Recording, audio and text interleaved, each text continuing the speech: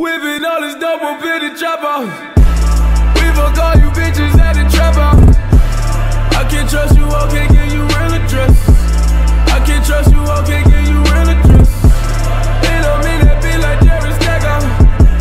I might fall in love with my trapper. Peace out, your boy Shino Bentro is popping. Today we are back, and this time I got a theory video. Usually we've been talking about a lot of topics going on in the Boruto anime. Obviously we got a Boruto chapter coming out this month, so it's probably a little bit later on. I think it'll be around like the 26th or something like that. I will actually have to like go check the date again, so don't like confirm what I'm saying. Just kind of think it'll be like towards the more of the middle, towards the end of the month we'll get the Boruto chapter. So as a whole, I've been talking about a lot of different things. You know, I've been talking about will Konohamaru surpass Kakashi. I've been talking about Kurasuchi and her, what's going on with her in the series. I've been talking about Kawaki, how I like him as a character in the series, and he's probably like my favorite thing in the Boruto manga right now. And you know, obviously like different things that I like in the Boruto anime. So right now, it's gotten to the point where I'm just kind of, you know, powwowing topics and stuff like that, and I've been reading the comment section and seeing what you guys say and see what you guys want me to talk about. So if you have any video recommendations or any topic discussions that you would like to see me have a conversation about, if I have not already had that conversation, you can leave those in the comment section below. I've really been enjoying seeing what your guys' opinions on different things about the Boruto franchise has been. It can be also things about different animes and stuff like that, because I do have a lot of other like secret projects in the work. It's just more so like I've been just like, you know, trying to get out the direct content to like, you know, show you guys that I'm back on my consistency and I'm back grinding. So with that aside, today we're going to talk about Boruto's scar. So like, I know a lot of people are like making a whole bunch of theories about Boruto's scar. I've made a couple of theories about Boruto's scar myself. I've discussed this with a whole bunch of my friends. I've discussed it with analysts. I've talked about this with people that don't do YouTube and they just kind of, you know, hang around, and like people in my Discord and stuff like that. I've actually had a lot of different conversations regarding Boruto's scar. So like, if you guys have been around the channel for a really long time, I had a video in the past talking about Boruto potentially got his scar from like, you know, maybe a training accident with Sasuke. I said that, you know, and I was like, maybe he could have been training with Sasuke and he had that accident. But then I also said maybe it could have been something like where, you know, somebody wanted to steal the Jogan from Boruto because he found out that Boruto possessed this almighty power, and they were probably interested in that power and stuff like that. So it was one of those things where there were a lot of different avenues and a lot of different windows, you know, onto Boruto's scar, because mind you, he has the Jogan. We've seen, you know, Toneri talk about the Jogan. We've seen Yoshiki talk about the potential power. We even seen my boy Momoshiki get a glimpse of the Jogan. So, you know, maybe somebody finds out about it in the future and they're going to go after it, kind of similar to what we've seen a lot of people do regarding the Sharingan, you know, how they wanted to achieve that power. And, you know, obviously like how Ao took up the power and when he stole the Byakugan, and now he has it. And then, you know, they just want to take that Kekkei Genkai for themselves, so they probably want to see the Jogan from Boruto and just take it from themselves. But overall, you know, there's a lot of different things that I haven't really factored into this. Now, there was one possibility that I did speak upon a long time ago, but I didn't go into context because I didn't really know how it would actually take place. So if you guys don't know, in the Boruto manga right now, Kawaki has become a resident of the Uzumaki household. So you can honestly call him Kawaki Uzumaki, because there is no actual last name for Kawaki. Kawaki is just Kawaki. There's nothing else, you know, like 1010 is just Kawaki, you know? Like, this person's name is just Kawaki. We don't know what's his last name. We don't know a whole bunch about his lineage. Now, obviously, they may go into some detail to why Jigen purchased him from his father, or why, you know, he went after that specific kid. You know, maybe, you know, Kawaki belonged to a special clan or something like that, that, you know, basically had some type of high level chakra similar to Uzumaki, or maybe had like high durability for learning, you know, skills and stuff like that. We don't necessarily know why Kawaki was like bought off by Jigen. Maybe Jigen was just buying kids just to buy kids. But overall, we know that Kawaki has become a member of the Uzumaki household. We know he lives with Boruto. As you guys saw, Kawaki has been shown to be a very easily tempered individual. This guy gets mad upset at the drop of a dime. I'm talking about the simplest things can trigger him. You know, obviously he tried to escape Naruto a couple of times. You know, he broke the base, you know what I'm saying? And then like he said, there was no malice behind it, but it was more so like he was just used to everybody like trying to hold him captured and just treat him like an object. So he was more so just trying to get away so he could be on his own type of shit. And the thing is, you know, we see, you know, Kawaki obviously start to adapt and start to get like in a more of a normalized setting with this family. But even still, you know, when he was with Boruto and, you know, they were using the bathroom on the back fence because Naruto was taking a dump, these two got into a fight and got into a clash, you know what I'm saying? So like they were going toe to toe in the backyard fighting, and then, you know, Naruto caught them fighting and shit like that. He had to send out a shadow clone to break them up.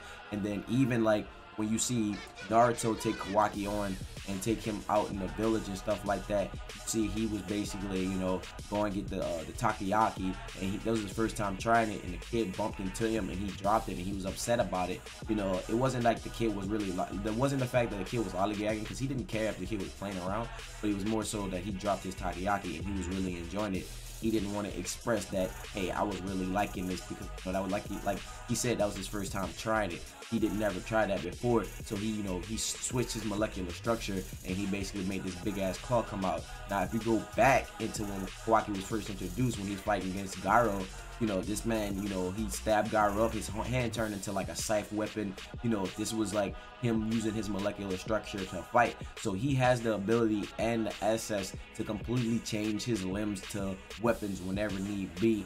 And we even seen him do it out of anger for dropping the takoyaki when the kid bumped into him. You know, he even said, you know, watch where you're going, blah, blah, blah. This is the consequence of being in the real world, etc., etc. So like, it was one of those things where we see, you know, this man Kawaki just being like a deadly headhunter. You know, he's basically like letting us know like he's easily tempered. So I feel like him and Boruto being in the same household for a long period of time, you know, obviously they're probably both trying to work to get on the karma seal, but I think they're gonna get really, really close, and then maybe these two are gonna start to spar with each other, and they're gonna start to like actually like, you know, compete, because right now we see that level of them competing and stuff like that. Now obviously Kawaki does seem like he's a little bit stronger than Boruto due to the fact that he has some idea how to use the karma seal, not to mention he has some idea how to use like the scythe and stuff like that. You know, he could change the molecular structure when he wants to, but I feel like something's gonna happen where him and Boruto are gonna train and they're gonna basically be fighting against each other,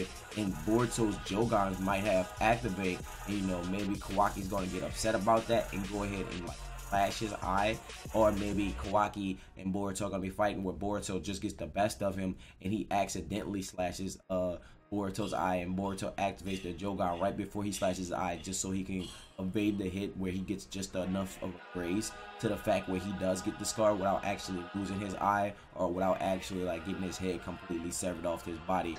So the Jogan might actually kick in to help him. But I'm starting to lean a little bit more to the side that Kawaki may be the person that gives Boruto his scar.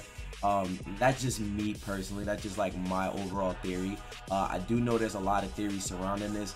Now in the beginning, like I said, it could have been a training accident with Sasuke, and then when I thought about how Sasuke has been and how careful Sasuke has been going about things as recently, and how he's been exposed into the manga as well as the anime, I was like, maybe not. And then we knew Yurashiki did find out that Toneri did something to Boruto, so I figured maybe he was gonna go after Boruto and maybe try to get that power from Boruto for himself.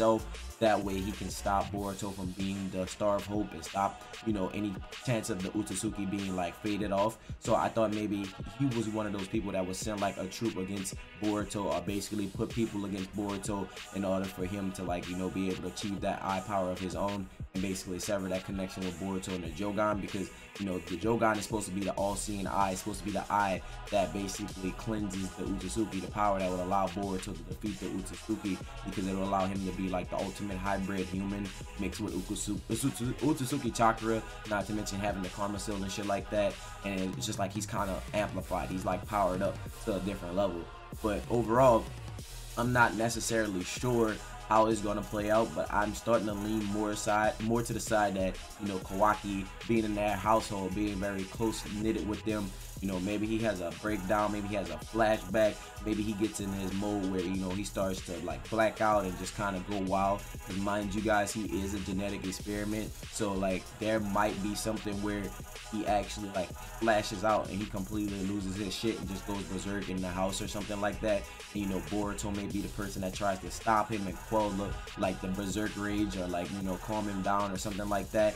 He might accidentally like cut Boruto, and then, you know, Boruto's probably gonna forgive him for it later on. And that's going to make Kawaki, you know, feel like the error of his ways is wrong for a little while, up until the point we get ready to see him, you know, do the devastation that we've seen taking place within the Leaf Village, you know what I'm saying? Because when they were fighting, the fucking Hokage faces were destroyed. Every building within the background of the Hokage faces were completely tattered and, like, you know, messed up. So overall, we don't necessarily know how Boruto is going to get it, but I'm starting to lean more so to the side of Boruto potentially getting a scar from Kawaki, due to them being in such a close knitted living quarters. And then not to mention, both of these two are really hot-headed rivals, and they're actually like going toe-to-toe in terms of competition on who's the stronger one or who's the better one. Overall, you know, this is all speculation. Like I said, this is still a theory. I did talk about other different possibilities and other type of routes. Overall, right now, we don't necessarily know. For all we know, it could be a bandit that could have been just pulling up and he could have just accidentally stabbed Boruto, and it just happened to be the eye that Boruto had the Jogan over. But I'm leaning more towards the side that it might be a training accident between Kawaki and Boruto, due to the fact that Kawaki is easily tempered, and maybe Boruto is going to get the best of him in front of some people or something like that. You know, maybe Kawaki is going to get upset and then lash out. Or like I said, you know, he might go into berserk and then, you know, lose complete control of himself. Because mind you, even though he's human, he still was engineered genetically to be able to handle the karma cell, as well as change his molecular structure and shit like that. So I'm not exactly sure, but I still feel like Kawaki may be the person responsible for it. Now, there's still the possibility of Yurishiki being involved, but like I don't think Yurishiki could be the reason why Boruto get his scar. Not to mention, Yurishiki hasn't been seen in the anime since the Otsutsuki invasion. You know, that was like after the Otsutsuki invasion. That was like probably episode 68, 69. We didn't see Yurishiki at all. You know, we're on episode 80 now. This is like a whole like grip of episodes that have passed. We haven't seen Yurishiki being hinted at. We haven't had like a flashback of him. We have no like glimpse of his whereabouts or nothing like that. Maybe Yurishiki has his own arc where he gets finished off in the series, or maybe he comes back with other Otsutsuki members. But as of right now, I don't think Yurishiki is going to be the person that has a hand in this.